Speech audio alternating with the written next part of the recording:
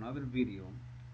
On this video, short video, I'll be going over creating a ASPX page or web application, um, and it will show how to pass values from one page to another.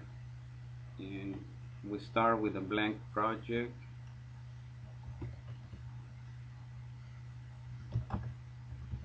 We'll call it pass values.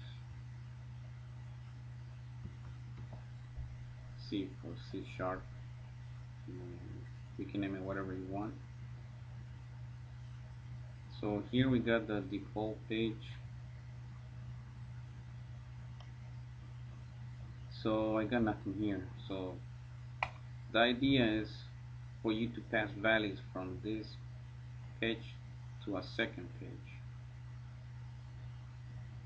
So I'm gonna add another page. We'll call it second page.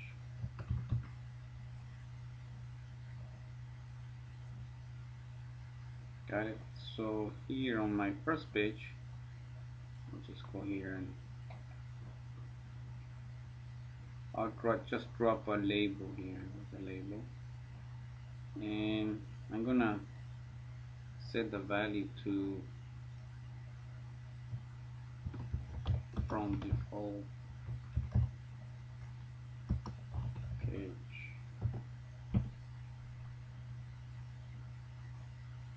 We'll name this guy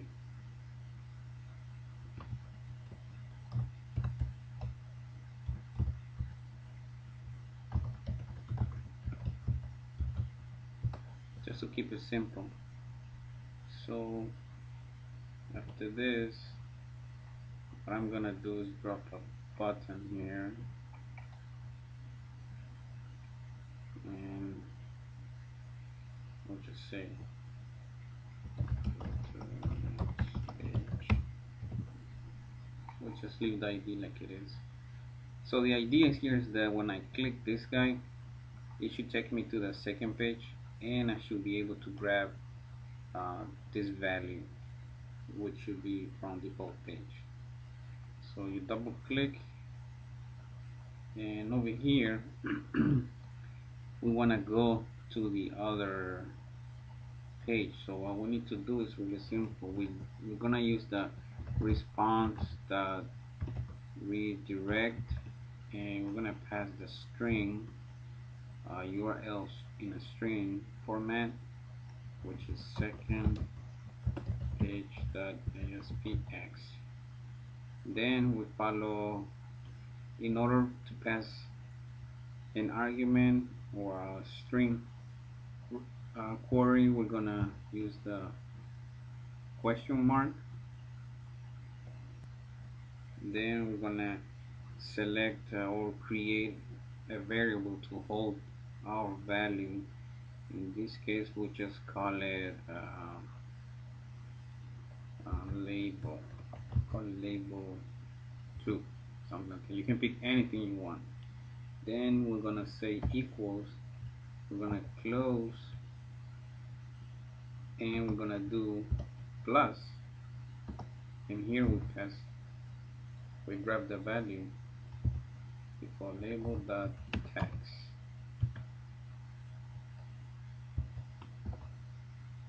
That's it. So we're gonna pass to this page, to our second page, a variable. Well, this guy is like a value holder. It will hold the value on the URL, and it will grab the text from this label. Now, oops, I'm gonna run it like it is right now without grabbing the value here, just to test it out.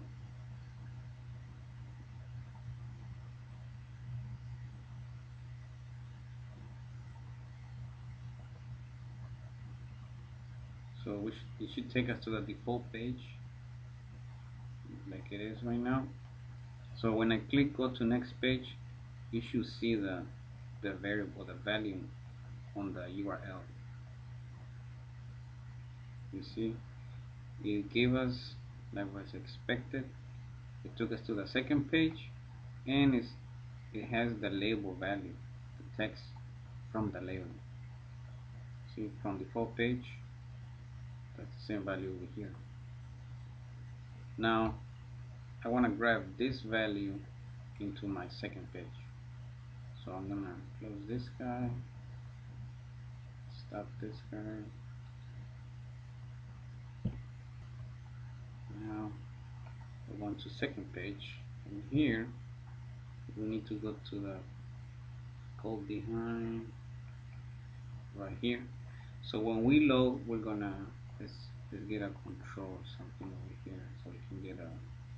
And you can pick anything with like a label or a text box. It still work. We just put a text box. Let's call it text box 1. That's fine. So here, when the page load, we do request that query string. So it says here that it will collect the HTTP query string variables that we're passing from the other page, and here it takes an index and I think a string name, which is easier, and that string name is this guy. So whatever you pick here needs to match with this argument here. That means you want the value for this query. So that's it. Now when the pitch low, we want to pass it to text box 1 text. That's it. So we run it again.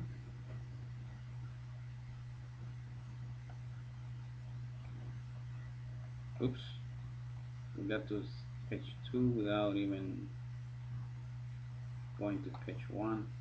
So we need to say to the project here, set a start page, the default page. So we don't have to go to the second page by mistake. So here we go. So click, see, we got this value to the text box to the second page, and you can pass uh, other values, but it has its limitations. But for simple values you want to pass, it's a good idea to use this. And also what you can do is you can encrypt this value, and on your second page you can decrypt it.